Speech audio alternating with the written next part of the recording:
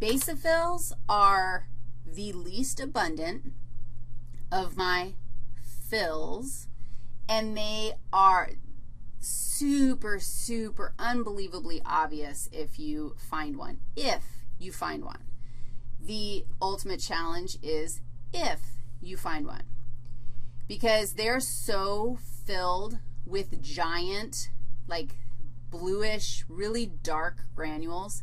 You can't even see the nucleus. Obviously, they have one, but they look like a giant black blob because they have so many crazy granules. And I'm going to tell you what those granules are because it's related to their function. They are basically inflammation makers. Like they make inflammation happen. And inflammation is when you get an infection and you get red, hot, swollen, and painful. That's inflammation. These guys are filled with crazy granules that make that happen.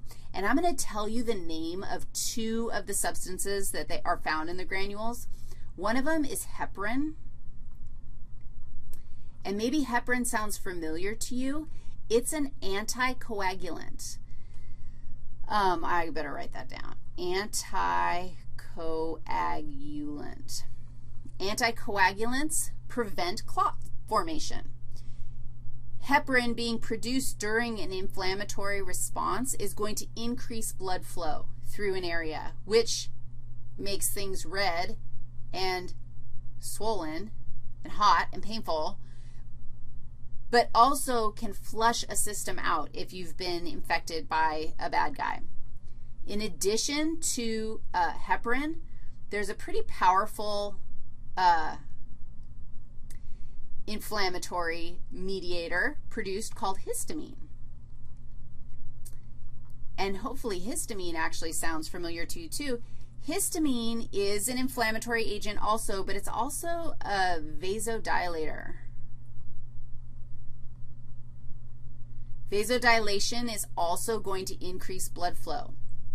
So we're bringing in a lot of blood when we're having an inflammatory reaction. Antihistamines are produced because when you do have vasodilation and inflammatory stuff, you start snotting and tearing and itching and like you have all these terrible symptoms that arise as a response to that, but it's actually your body. There's a strategy behind why you would be reactive to something. Basophils, I couldn't find out how long they live, which I thought was kind of interesting, and rather than go find that and hunt that down, I decided I would show you a basophil instead. Which one of these cells is a basophil? Dude, please say that you're like, holy, like, wow, those really are super granularly, like you can kind of see the nucleus in here. But yeah, there's no question that this is full of granules as opposed to this guy, which might be a neutrophil, probably is a neutrophil, but might be somebody else as well. Always when you're looking at your slides, you kind of have to have a reference. Who's most abundant? Those are going to be your neutrophils. Then look at those guys and go, okay, this is what a neutrophil looks like, and then compare everybody else to that. And that will help you make your decisions about what something looks like. But basophils are pretty obvious. All right, two left. We've got our monocytes and our lymphocytes left, and you'll notice that we are no longer in fill land. Who are my fills? All fills are filled with granules, and so that's why we put them together this way. You could sort, if you were given all of them and asked to sort them, you could sort them based on their filliness. Okay, so now let's talk about the, it looks like monocytes are next.